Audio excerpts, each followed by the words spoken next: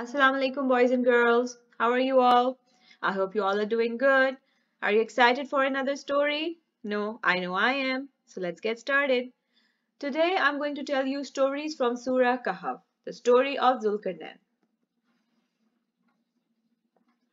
Long ago there ruled a very kind king named Dhul Qarnayn. Allah had given him a lot of might and power. He ruled a large land. He began his journey towards west and kept on traveling until he reached a land where he saw the sun set in the water.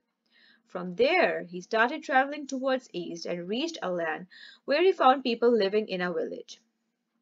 These people spoke a language that Zulkarnain did not understand. They seemed really scared of something and wanted help. With a great difficulty, they explained Zulkarnain what their problem was. They told him that there were two nations called Yajooj Majooj who attacked them and killed their people, ate their food, drank their water, and destroyed their homes.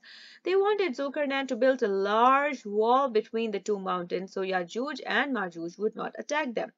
They also offered Zulkarnain gold and other jewels. Zulkarnain was a very just king. He did not want their Jews. He told them that Allah had blessed him a lot of goods and riches. He told them to help him melt metals so he could build a large and thick wall between the two mountains. These people helped him, and after working really hard for a lot of days, they were finally able to build that wall. These people thanked Zulkarnain for his help. Zulkarnain went away. Till this day, Yajuj and Majuj are trapped behind that wall. Every day they try to break this wall but are not able to do so. When the day of judgment will be near, with Allah's permission, they will be able to break this wall and come out. They will cause a lot of destruction. Finally, Allah will create a sickness in them and they all will die and the people will be free from their destruction. I hope you guys enjoyed this story about Zulkarnain and Yajuj and Majuj.